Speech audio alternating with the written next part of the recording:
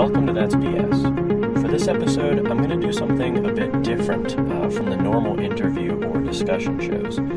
So today I'm going to give you a brief look into a philosophical... Welcome to Plato's Cave. I'm Jordan Myers, and today we are going to take another step towards escaping the cave by actually rewatching or re-listening to an old episode that I am transferring over from my other show, That's BS. So, as I said before, this show is basically the new start to anything that I'm doing related to philosophy, and that show is continuing to be a political show, a show about society, culture, a more laid-back discussion show. So, this is an episode that I had previously done on That's BS, but I think it's relevant to this show and its topics, and so I'm going to carry it over. So, here it is, and I hope you enjoy this episode. So I want to get some definitions out to begin with. First, we should look at the term... First, we should look at a term I'm sure you're familiar with, free will. I've discussed this term on the podcast before, but it always helps to be clear what we're talking about. The Stanford Encyclopedia of Philosophy defines free will as, quote, the canonical designator for a significant kind of control over one's actions, unquote. Okay. So what does this mean in English? Well, it means that to have free will, we have to be able to control our actions or thoughts by something we ourselves control, not factors external to us or outside our control. People who believe we have this type of free will are called libertarians, and they believe in libertarian free will. Another way to put it is that libertarians believe that we can act in a way that is not totally and wholly determined by factors outside our control. Things like our past, DNA, random chance, radiation from the sun, etc. Actually, there are three main types of libertarians that can disagree on the nuances of this statement, but we can't really dive into that too deeply for right now. For our purposes for this podcast, just think of free will as the idea that there is something in you that can float free of any external constraints, whether determined or random. If this isn't clear enough, another way to view libertarian free will is that if the universe were rewound to before the moment you made a decision, you would believe, act differently than you did if we hit play again on the universe. If we rewound the universe and all its parts exactly to the moment before you ate a donut, for instance, this time around, when we hit play, you may choose not to eat it. This is possible, libertarians contend, because there is some part of your mind or soul or cognition or something that can float free of determined causes. Okay, this logically brings us to the next term we should define, which is determinism. The Stanford Encyclopedia of Philosophy defines determinism several ways, but they are all more or less what we're looking for. So here's all three. Here's the first one. Quote, determinism is, roughly speaking, the idea that every event is necessitated by an antecedent event, or events, and conditions together within the laws of nature. Unquote. Here's the second one. Quote, determinism. The world is governed by, or is under the sway of, determinism, if and only if, given a specified way things are at a time, the way things go thereafter is fixed as a matter of natural law. Unquote. And here's the third. Quote, the roots of a notion of determinism surely lie in a very common philosophical idea, the idea that everything can, in principle, be explained, or that everything that is has a sufficient reason for being and being as it is, and not otherwise. Unquote. Okay, so there's a bit of philosophical jargon there, and some wordiness. So what does that mean? Well, it basically can be simplified to, for our conversation, the idea that everything that defines who you are, all the ingredients that make you you, and not someone else, are determined by factors that you had no control over. Now, there are some who want to introduce randomness as a whole through which free will can be introduced, but honestly, this has never been compelling to me.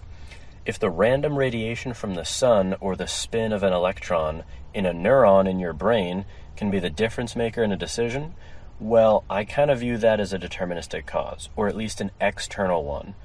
And by external, I mean external to my subjective idea or experience of what I'm in control of. It's not external to me, but it's external to what I'm aware of. Clearly, that randomness isn't something we're in control of. And so, even though something random doesn't feel like it should be deterministic, or maybe doesn't seem like it should be, I'm going to include random events in causes when I reference determinism.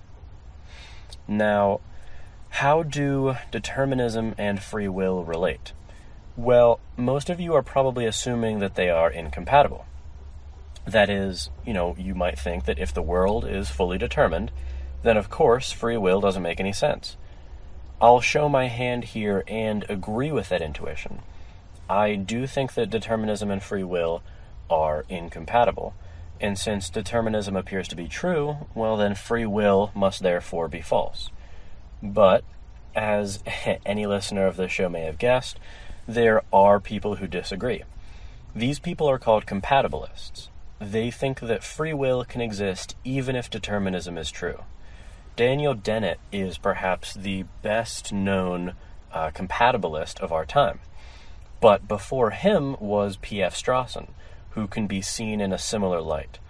Dennett argues that when we say, quote, free will, we don't really mean that our actions were undetermined before they happened, or that we could have done otherwise, in some sense.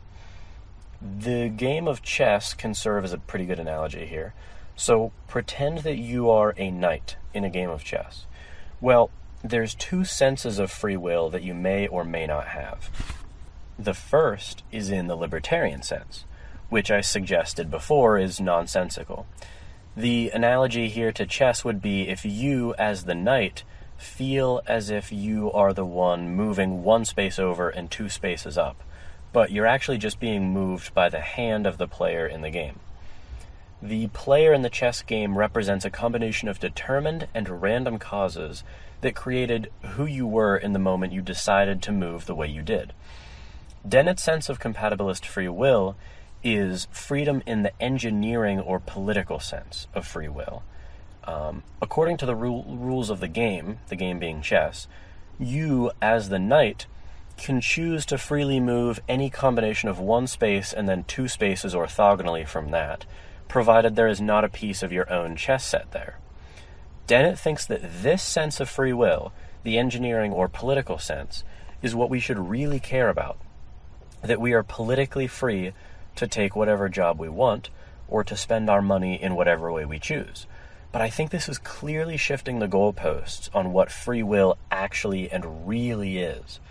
I think the important core issue of whether we have any choice in what we do, or if we are, as Sam Harris puts it in his book Free Will, marionettes moved by our puppet strings.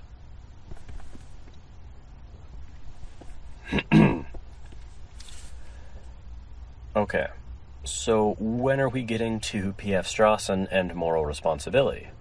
Now, moral responsibility is a tricky subject, though, so I thought the previous learning we did would be helpful going forward. So, again, I'll quote from the Stanford Encyclopedia of Philosophy at length.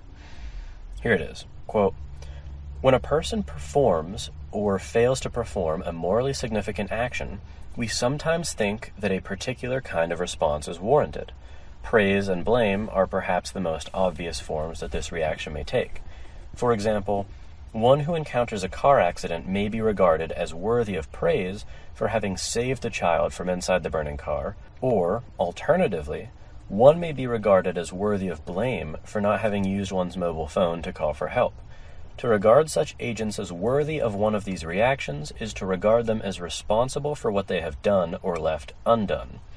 Thus, to be morally responsible for something, say an action, is to be worthy of a particular kind of reaction, praise, blame, or something akin to these, for having performed it. This is enough to distinguish concern about this form of responsibility from some others, commonly referred to through use of the terms, quote, responsibility or, quote, responsible. To illustrate, we might say that higher than normal rainfall in the spring is responsible for an increase in the amount of vegetation, or that it is the judge's responsibility to give instruction to the jury before they begin deliberating. In the first case, we mean to identify a causal connection between the earlier amount of rain and the later increased vegetation. In the second case, we mean to say that when one assumes the role of judge, certain duties or obligations follow. Okay. Unquote. So, I think that does an excellent job of summarizing moral responsibility. To just kind of elaborate on that, again, moral responsibility is not merely being able to track causality, like in the rainfall example, but rather it is the assessment that an agent is deserving of some sort of response for his or her actions. Here's another way to think about it. Say your roommate or sibling is making you toast in the morning, and they leave it sit too long, burning it. Well, the toaster's thermal output is the causal reason why the toast burned, but the toaster isn't actually responsible for its being burned in the same way that your roommate or sibling is responsible for their mistake. This is obviously a low-stakes scenario, but I think you get what I mean. But what about the times when we treat people like we would treat a toaster and suspend moral responsibility or judgment of them? What about the connection between free will, determinism, and moral responsibility? Enter P.F. Strawson in 1962. In his paper, Strawson introduces two types of people we can consider: the optimist and the pessimist.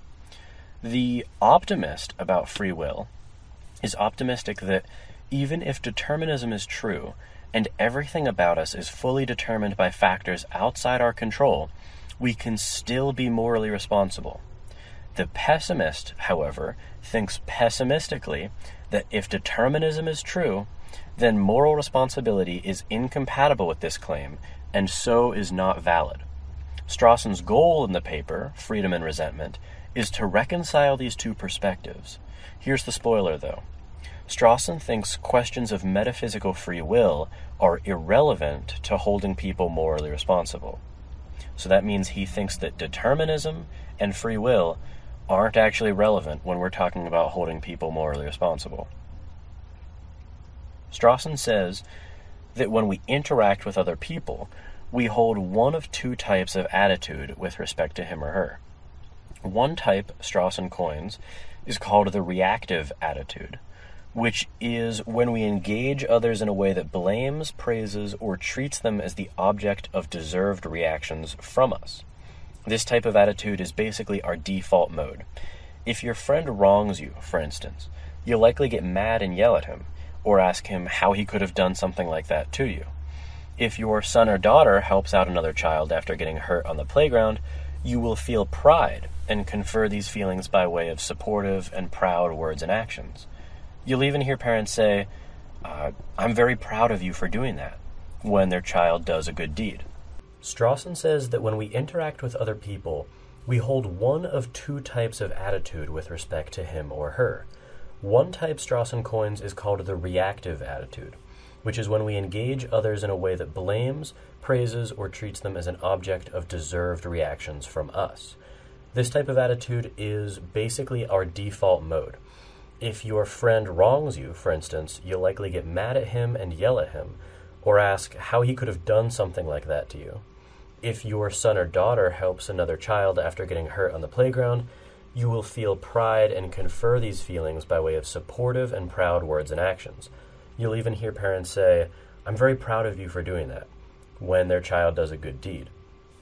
The other view we can hold towards others is called the objective attitude. This is a suspension of the reactive interpersonal attitudes. Taking the objective attitude towards someone entails the suspension of reactions like blame, praise, and the like. It is how we tend to view things like our toaster or vacuum cleaner or car. The funny thing, though, is that everyone has sort of slipped into the reactive attitude when dealing with inanimate objects. But the objective attitude specifically applies when taken towards another individual, another person. In short, the objective attitude deflates someone's status from a person with whom you may have a relationship with in that moment to an object to be accounted for or dealt with. This is clearly someone, or perhaps now something, that does not warrant moral responsibility, that does not warrant the reactive attitude. So, at this point, the question has hopefully crossed your mind: when do, can, or even should the objective attitude be taken towards other people? Well, there's not a cohesive and coherent answer among philosophers, as you may have guessed. The philosopher Christine Korsgaard says that we ought not ever take the objective attitude towards someone because treating them as a culpable agent or with the reactive attitude is what is morally required of us. She thinks that it is always and everywhere wrong to deflate someone to an object, which is to say objectify them or take the objective attitude towards them.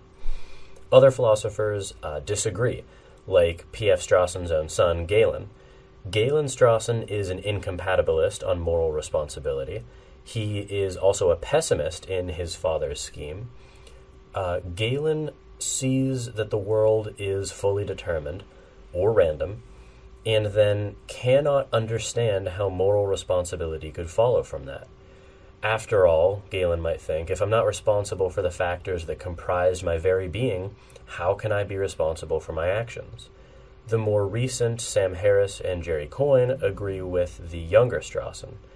They also see determinism as undermining the possibility of moral responsibility. So, where does the elder Strawson fall? How does he reconcile these two groups, the pessimists and the optimists? Well, Strawson says that sometimes we do hold the reactive attitude, and sometimes we do hold the objective attitude. But this is just a descriptive claim. He's just telling us what really we should have already known. For me at least, the more important question is when is it morally permissible or even obligatory to hold one attitude over the other? Honestly, in my opinion, Strawson falls flat on this question. In his attempt to reconcile the optimist and the pessimist, I think he skirts this very deep and important question. He explicitly states that we simply cannot give up on the reactive attitude altogether because it is too ingrained in us, and that even if theoretically determinism was true, this would not bear on the practical question of reactivity. But philosophers also understand Strawson to be saying that for someone who is free, holding the reactive attitude towards him is not a descriptive claim about him, but an indication that we do hold the reactive attitude towards that person. Okay, again, that was a bit of jargon, so what does that mean? It means that stating someone is free, holding them responsible, and having or holding the reactive attitude towards him are all part of the same response. Strawson contends that when someone like myself looks for deeper grounds to place moral responsibility on, that I'm over-intellectualizing the issue. Strawson thinks that when people say someone is responsible for their actions, all they're really saying is that they are holding that person responsible. It's not some deeper ontological or metaphysical claim about what constitutes responsibility.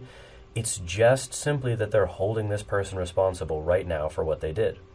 It's like if someone says a piece of cake is delicious. They don't mean that on some metaphysical level this cake is delicious. They just simply mean that right now and right here for them, this cake is delicious. You know, it's not satisfying some sort of metaphysical, necessary, and sufficient conditions for objective deliciousness. They're just saying that it tastes good to them. And Strawson says to demand a deeper explanation than that would be absurdly over-intellectualizing the issue. But, again, honestly, I find this interpretation of Strawson to be a pretty dull and uninformative one. It just states that when someone is free, in a compatibilist sense that we discussed earlier, that's the same thing as saying that they warrant our reactive attitudes or that they are morally responsible. But are they? Is it? I don't think it's clear from what P.F. Strawson said. how does he actually contend with his son Galen's point? Sure, I'm free to hit you or not. There's nothing stopping me from doing it, unless you duck my punch. But if I do hit you, should you take the reactive or objective attitude towards me? I think that P.F. Strawson's work doesn't really tell us anything about this. And honestly, it probably depends. If I'm hitting you in a boxing ring with boxing gloves on, and you willingly climbed in to spar with me, then the reactive attitude, blaming me for hitting you, doesn't make much sense. What if I do hit you, and you didn't consent to it, but I have a brain tumor that's disrupting my emotional regulation? What if I hit you because I just caught you sleeping with my wife or girlfriend? Is that reactive attitude in the form of an angry and resentful punch valid? Is your reactive attitude, maybe hating me for punching you, valid if it's in response to my reactive attitude? I think these are all interesting questions, and I'm not sure that P.F. Strawson gives us the tools to deal with them. This episode would be like 40 hours long if I dove into all the different ways that philosophers have answered these questions, but there are a few main answers that are suggested. One is Strawson's, obviously, which is to say that in the previous, couple paragraphs that I've been reading, I'm preposterously over-intellectualizing the issue with these quibbles. Two traditional ways that aren't Strawson to answer these questions are a consequentialist view and a merit-based view of moral responsibility. In brief, consequentialist views permit the reactive or objective attitude when it produces the desired outcomes or good consequences. The merit-based view says that the reactive or objective attitudes are deemed appropriate by meeting or failing to meet certain merits or criteria for responsibility. These views of responsibility could easily be an episode of their own, but I'm going to just kind of table them here for you to think about. And if there's interest in me going deeper into this, I can definitely and will happily do that in another episode. But for now, to close us out, I want to ask you what you think. When do you hold the reactive attitude, and when do you take the objective attitude towards people? Does the identity of those people change when you take which attitude? Is the objective attitude ever permissible? Or is the philosopher Christine Korsgaard correct to categorically forbid it? Is P.F. Strawson's view correct, or is he under-intellectualizing the issue at hand? I'm curious to hear what you think, and if you've enjoyed this style of episode. If you did, or if you have thoughts or questions, please leave them in the comments below if you're watching on YouTube, or by emailing me at thatsbspodcast@gmail.com. If you learned something that you didn't know by listening to this episode, please consider supporting its creation. I worked very hard to bring this to you, and it's my sincere hope that it brought you value. To help me continue doing this work that I hope you find valuable, and to get extra rewards, go to patreon.com/thatsbs. And as always, thank you so much for listening. Well, I hope you enjoyed that episode and learned something from it. And if you want to support my work and what I'm doing, you can do so by supporting me on Patreon. You can go to patreon.com/Jordan Myers and donate on a monthly basis and receive rewards for your donation.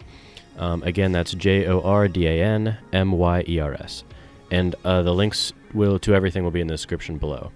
If you can't monetarily support me, you can support me in other ways by liking this video, commenting on it below, reviewing the show on iTunes, or sharing it with a friend or with your Twitter followers. You can also email me at platoscavepodcast@gmail.com and follow me on Twitter at Jordan_C_Myers. And if you want, you can check out my other show called That's BS. It's a more discussion-based show with me and friends. I mentioned it at the top of this episode. So if you enjoyed this, please consider supporting me on Patreon. And as always, thanks for listening.